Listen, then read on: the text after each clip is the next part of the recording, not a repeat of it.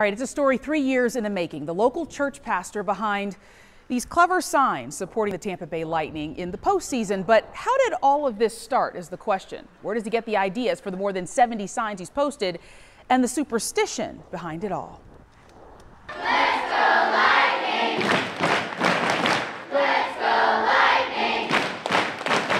This is normal church behavior this time of year at Our Savior Lutheran Church in St. Pete. Assistant Pastor Tyler Moore often giving a Bible study lesson with a twist. It's kind of become a running gag where in my sermons, I'll work in the Lightning some way, whether it be just a little reference to the score or something like that. And his Bolts pride displayed on the church sign out front.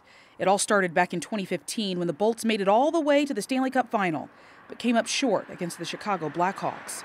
Now, it's a tradition. Being a Lightning fan, and I was kind of bored of seeing our sign just say Sunday worship times, I thought, well, let's go a little pizzazz. The very first sign was Jesus saves, Stamkos scores, go Bolts. And you know how hockey is synonymous with that whole superstition thing, right? I wouldn't say I'm superstitious, just a little stitious. Just a, religious, I can't do too much superstition. I put it up every game day morning, and then I post it on Twitter. Again, I try and do it during the 10 o'clock hour. The Lightning have noticed, giving Rev Ty tickets to a few games. And while we're on the subject of that, if anybody has any tickets that you're looking to get rid of, I wouldn't say no. So more than 70 playoff signs later, here's the latest.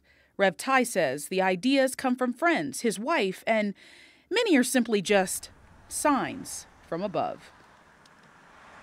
Love it. All right, so when you look at him, how does he know how many letters go on the marquee? So he told our photographer today that he looks at his phone, he has that app, the Notes app. Yeah. He goes in there, that's how he types in the characters, and he knows how long the sign can be on each line. Nice. It's pretty cool. Hey, if we've got a pastor on our side, that's got to be worth something, right? There you Can't go. hurt, right? You can't. Friday, puck drops at 8 o'clock right at Amalie Arena.